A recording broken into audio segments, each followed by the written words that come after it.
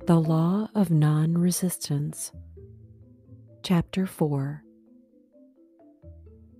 Nothing on earth can resist an absolutely non-resistant person. The Chinese say that water is the most powerful element because it is perfectly non-resistant. It can wear away a rock and sweep all before it. Jesus Christ said, "Resist not evil," for he knew in reality there is no evil, therefore nothing to resist. Evil has come of man's vain imagination, or a belief in two powers, good and evil.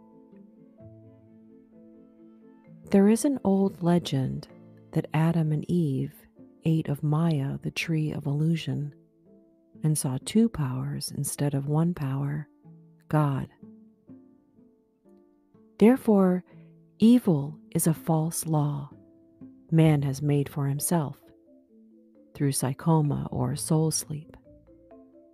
Soul sleep means that man's soul has been hypnotized by the race belief of sin, sickness, and death, which is carnal or mortal thought, and his affairs have outpictured his illusions. We have read in a preceding chapter that man's soul is his subconscious mind, and whatever he feels deeply, good or bad, is outpictured by that faithful servant. His body and affairs show forth what he has been picturing. The sick man has pictured sickness, the poor man poverty, the rich man wealth. People often say, why does a little child attract illness when it is too young even to know what it means? I answer that children are sensitive and receptive to the thoughts of others about them, and often outpicture the fears of their parents. I heard a metaphysician once say, if you do not run your subconscious mind yourself, someone else will run it for you. You're listening to Mind Reader Audios. For more information, visit mindreaderaudios.com/info. Mothers often unconsciously attract illness and disaster to their children by continually holding them in thoughts of fear and watching for symptoms. For example, a friend asked a woman if her little girl had had the measles. She replied promptly, "Not yet." This implied that she was expecting the illness and therefore preparing the way for what she did not want for herself and child. However, the man who is centered and established in right thinking, the man who sends out only goodwill to his fellow man, and who is without fear, cannot be touched or influenced by the negative thoughts of others. In fact, he could then only receive good thoughts, as he himself sends forth only good thoughts. Resistance is hell, for it places man in a state of torment. A metaphysician once gave me a wonderful recipe for taking every trick in the game of life. It is the acme of non-resistance. He gave it in this way. At one time in my life, I baptized children, and of course, they had many names. Now I no longer baptize children, but I baptize events. But I give every event the same name. If I have a failure, I baptize it success. In the name of the Father, and of the Son, and of the Holy Ghost. In this we see the great law of transmutation founded on non-resistance. Through his spoken word, every failure was transmuted into success. For example, a woman who required money and who knew the spiritual law of opulence was thrown continually in a business way with a man who made her feel very poor. He talked lack and limitation and she commenced to catch his poverty thoughts. So she disliked him and blamed him for her failure. She knew in order to demonstrate her supply, she must first feel that she had received. A feeling of opulence must precede its manifestation. It dawned upon her one day that she was resisting the situation and seeing two powers instead of one. So she blessed the man and baptized the situation success. She affirmed, "As there is only one power, God, this man is here for my good and my prosperity." Just what he did not seem to be there for. Soon after that, she met, through this man, a woman who gave her, for service rendered, several $1,000s, and the man moved to a distant city and faded harmoniously from her life. Make the statement, "Every man is a golden link in the chain of my good," for all men are God in manifestation, awaiting the opportunity given by man himself to serve the divine plan of his life. If you enjoy Mind Reader audios and would like to support the channel or buy me a coffee, simply go to mindreaderaudios.com/coffee. Bless your enemy and you rob him of his ammunition. His arrows will be transmuted into blessings. This law is true of nations as well as individuals. Bless a nation, send love and goodwill to every inhabitant, and it is robbed of its power to harm. Man can only get the right idea of non-resistance through spiritual understanding. My students have often said, "I don't want to be a doormat." I reply, when you use non-resistance with wisdom, no one will ever be able to walk over you. Another example, one day I was impatiently awaiting an important telephone call. I resisted every call that came in and made no outgoing calls myself, reasoning that it might interfere with the one I was awaiting. Instead of saying, "Divine ideas never conflict, the call will come at the right time," leaving it to infinite intelligence to arrange, I commenced to manage things myself. I made the battle mine, not God's, and remained tense and anxious. The bell did not ring for about an hour, and I glanced at the phone and found the receiver had been off that length of time, and the phone was disconnected. My anxiety, fear, and belief in interference had brought on a total eclipse of the telephone. Realizing what I had done, I commenced blessing the situation at once. I baptized it success and affirmed, "I cannot lose any call that belongs to me by divine right. I am under grace and not under law." A friend rushed out to the nearest telephone to notify the company to reconnect.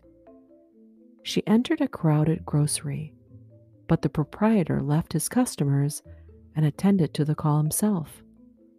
My phone was connected at once, and 2 minutes later, I received a very important call, and about an hour afterward, the one I had been awaiting. One's ships come in over a calm sea. Do you enjoy the company of other like-minded people striving to become the best versions of themselves? Awesome. I'm inviting you to join our daily call, weekdays at 9 a.m. Eastern Standard Time. For call information, go to mindreaderaudios.com/daily call. When you join our call, remember to mention that you heard about it on this channel. Again, that's mindreaderaudios.com/daily call. Now back to the reading. So long as man resists a situation, he will have it with him. If he runs away from it, it will run after him. For example, I repeated this to a woman one day and she replied, "How true that is. I was unhappy at home. I disliked my mother. She was critical and domineering. So I ran away and was married. But I married my mother, for my husband was exactly like my mother, and I had the same situation to face again. Agree with thine adversary quickly." That means agree that the adverse situation is good, be undisturbed by it, and it falls away of its own weight. None of these things move me is a wonderful affirmation. The inharmonious situation comes from some inharmony within man himself. When there is in him no emotional response to an inharmonious situation, it fades away forever from his pathway. So we see man's work is ever with himself. People have said to me, "Give treatments to change my husband or my brother." I reply, "No, I will give treatments to change you. When you change, your husband and your brother will change." One of my students was in the habit of lying.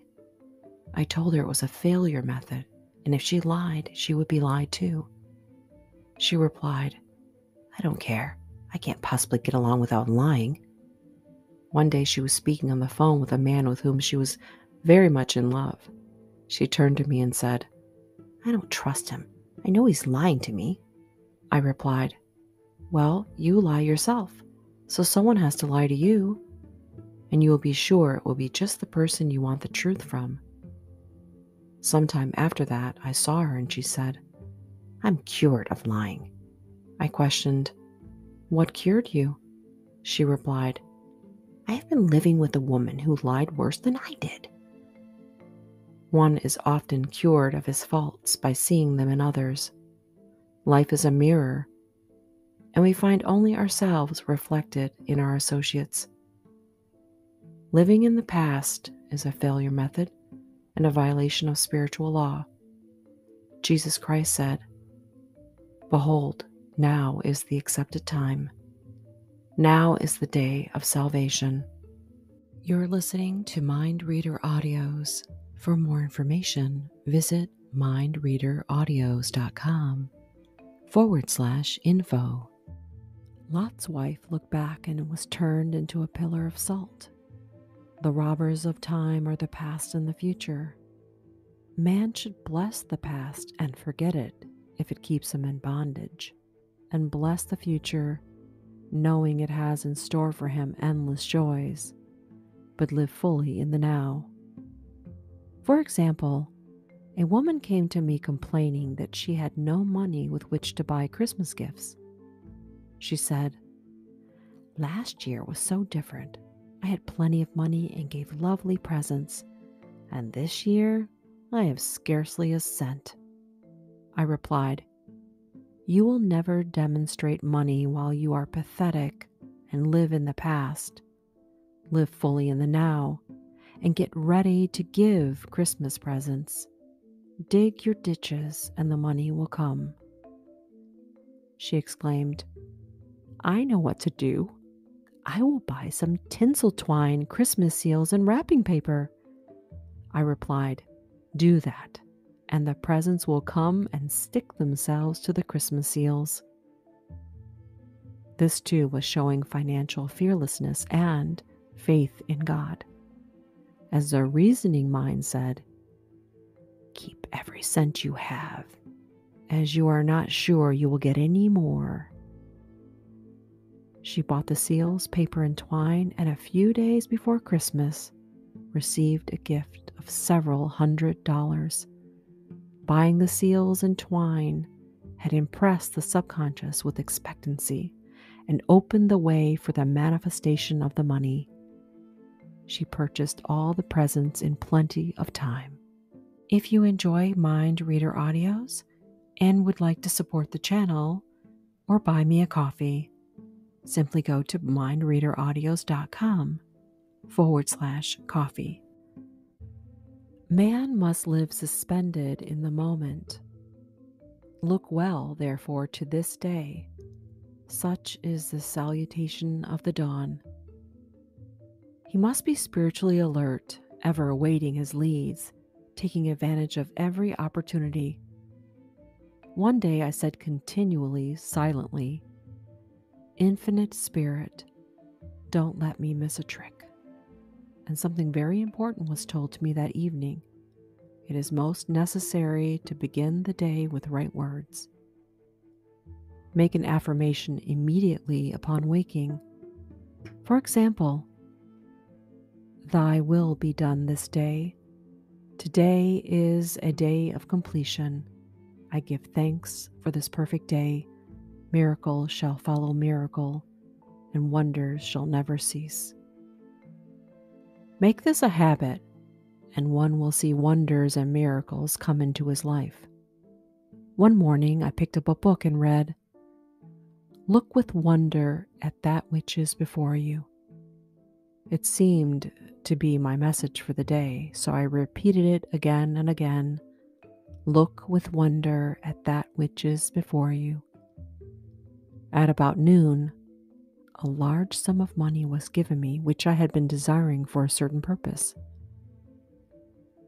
In a following chapter, I will give affirmations that I have found most effective. However, one should never use an affirmation unless it is absolutely satisfying and convincing to his own consciousness. And often, an affirmation is changed to suit different people. For example, the following has brought success to many. I have a wonderful work in a wonderful way. I give wonderful service for wonderful pay. I gave the first two lines to one of my students, and she added the last two. It made a most powerful statement, as there should always be perfect payment for perfect service. And a rhyme sinks easily into the subconsciousness. She went about singing it aloud and soon did receive wonderful work in a wonderful way and gave wonderful service for wonderful pay. Another student, a businessman, took it and changed the word work to business. He repeated, "I have a wonderful business in a wonderful way, and I give wonderful service for wonderful pay." That afternoon, he made a $41,000 deal, though there had been no activity in his affairs for months. Every affirmation must be carefully worded and completely cover the ground. For example, I knew a woman who was in great need and made a demand for work. She received a great deal of work, but was never paid anything. She now knows to add wonderful service for wonderful pay. It is man's divine right to have plenty, more than enough. His barns should be full and his cup should overflow. This is God's idea for man. And when man breaks down the barriers of lack in his own consciousness, the golden age will be his and every righteous desire of his heart fulfilled. End of chapter 4.